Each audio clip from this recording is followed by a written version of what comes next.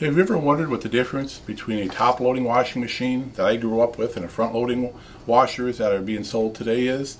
Well, the main difference is the amount of water they use. The top-loading washer uses approximately 40 gallons of water. It uses 20 gallons to wash and 20 gallons to rinse.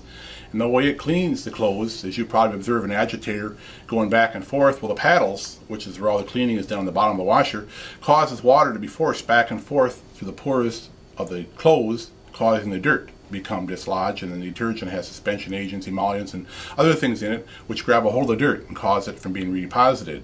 While a front load washer needs less water, and the reason being is, if you ever observed it, the bottom only has about this much water in it, and as the clothes come around, as the tumbler spins them and they hit the water is forced through the pores of the clothes again, causing the dirt to become dislodged, and the soap does pretty much the same thing.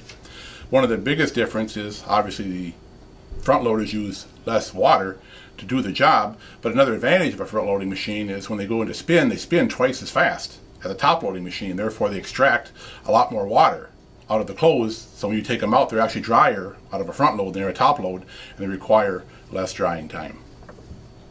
Look for more Frith quick tips on YouTube.